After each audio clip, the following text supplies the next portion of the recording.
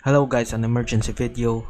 The airdrop has officially ended and what a fucking disaster.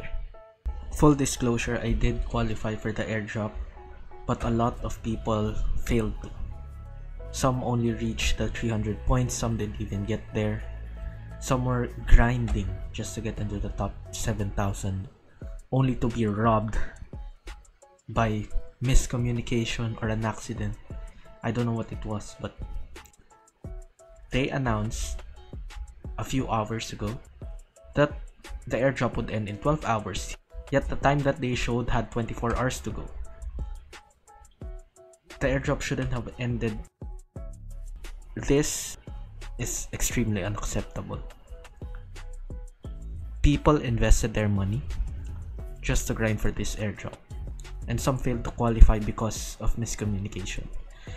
And I'm sorry to those who were affected by this airdrop. Congrats to whoever made it in.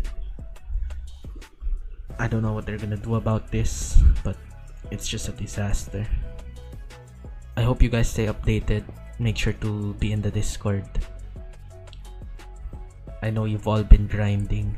You probably need some sleep, but the next 12 hours is very important because we don't really know what's gonna happen next, if they're gonna resume the next 12 hours or if they're gonna cut everything. Yeah, that's it. I meant to say happy gaming, but this is an absolute failure, so